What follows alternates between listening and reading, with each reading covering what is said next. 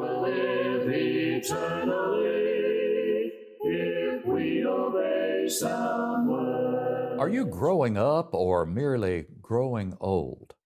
There's a vast difference between the two.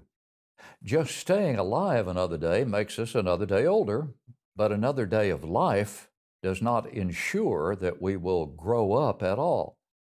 The Bible has much to say about growth in the life of a Christian. Peter admonished the newborn babes in Christ to desire the pure milk of the Word in order to grow spiritually. 1 Peter 2, verse 2. That inspired directive reminds us that the Word of God is the key to spiritual growth, the most important growth of all. The Bible gives us guidance as to how to become Christians. We must believe, repent of our sins, confess Christ, and be buried in baptism to reach the cleansing blood of Jesus. That's the beginning of the Christian's life.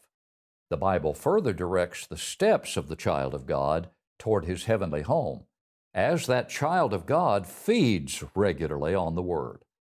A question we should ask ourselves each day is, am I just growing old or growing up? How you answer will determine your eternal destiny. We will live eternally if we obey sound words.